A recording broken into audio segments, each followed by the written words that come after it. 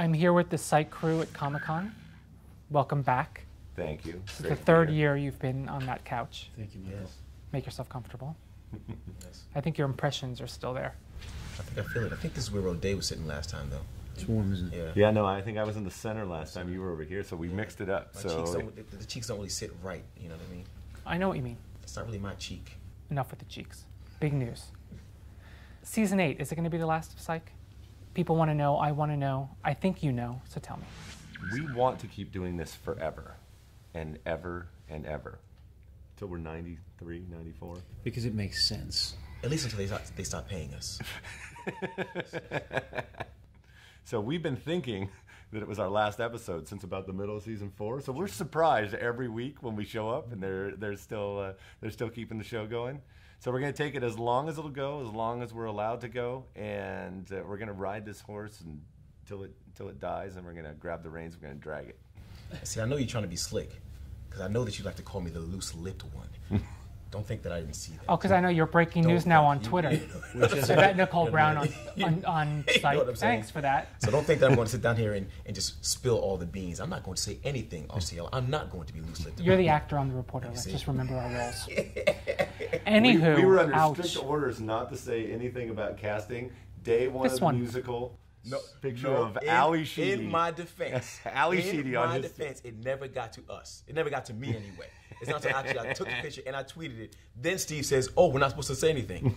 Well, who was going to tell me that? You know what I'm saying? You know I tweet all the time. Just for the record, I'm still sitting here rolling through all the different loose-lipped jokes that I could be doing. Restraint. But I'm choosing not to. Restraint. Yeah. Well, let me ask you then. Yes, Michael. At some point, you're going to need to know if season 8 is it, because you're going to want a script appropriate farewell episode. Yeah, that would be. And you're midway through season 8 now, shooting, so you need to know soon. How do you know? How do you know we're midway through? I know things. You tweeted it yesterday. No, I mean, I think we're all pretty confident that after such a long haul, that the network will do us right and give us the opportunity to, send ourselves and the fans out properly. Okay. So. And remember, Magnum PI, end of season 7. Everything was wrapped up. What happened? Season 8 of Magnum PI. So, I have these two guys dying at the end of every episode just in case. Here's what I'll tell you. As soon as I know, I'll tweet it. Yeah. Great. Thanks. Let's talk season 8. Maggie Lawson has another job. How is that going to impact Juliet?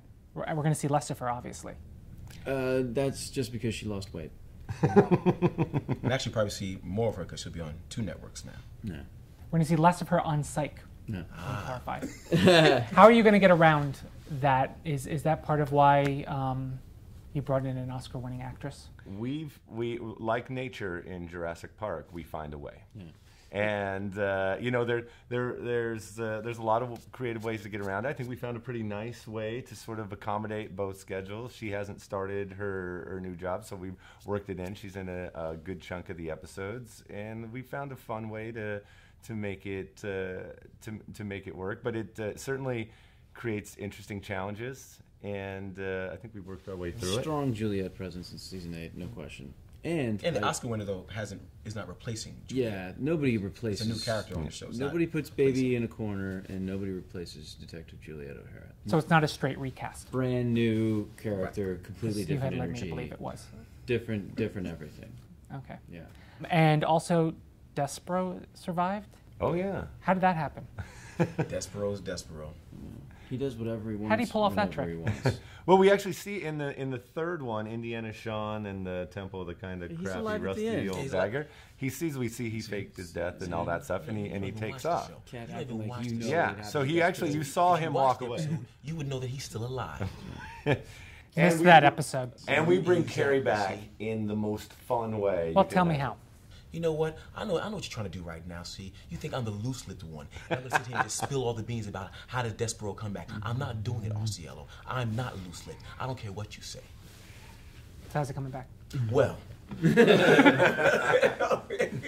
And what kind of havoc is he going to wreak? It's great because we actually there's an interesting turning of the tables with the Despero character. And we can at least say that he wreaks havoc in a different country. Yes. We're doing a London-based episode, which is the perfect mashup of Guy Ritchie gangster film and Harry Potter. Which are two things like chocolate and peanut butter that needed to be put together. And you get to see Dule Hill in a wizard London? costume in London. Real London. Oh, please, you know the budget of our show. Well, I don't know. We didn't leave the confines of downtown Vancouver. Come on. Can't be going all over the place. Green screen? We don't. Yeah, there was some green screen, sure. A couple signs, Don't get couple defensive. signs that say "Welcome to London" right in the middle of downtown Vancouver. We couldn't even afford green screen when we started this show. Step up. We're making strides. Come on. We got one London cab to drive around the back. We turned the traffic around one time on a one-way street. We do have a nice assortment of British actors though. Yep. Yes, With absolutely. real accents. Yep. Real, Yeah. genuine, authentic. Authentic. The real deal. Benedict Cumberbatch, We didn't get Benedict, but we got the next best thing. who is. That's Olivia Dabo. Yeah. Oh, We got Vinnie big Wonder Years Jones. fan here. Yeah. Vinnie Jones is in the episode. Oh, don't know him. Really? I'm young. You should know. You should. He. Not my generation. He's in all those Guy Ritchie films, and he used to be a soccer Don't go to player. movies. Vinnie Jones is his most famous move as a footballer is reaching over and grabbing a guy's nuts and squeezing them as they while they were out on the Oh field. yeah, okay. So yeah, now we got it. Just don't know. Thanks guys for coming by. Yeah, Mike. Thank you, Mike. You're the best. Hi, I'm Allison Brie, And I'm Joel McHale. and subscribe to ENT TV. It's just ENTV for all your entertainment news. No, it's EENTV. It's just ENTV, so whatever. It's ENENTEVE.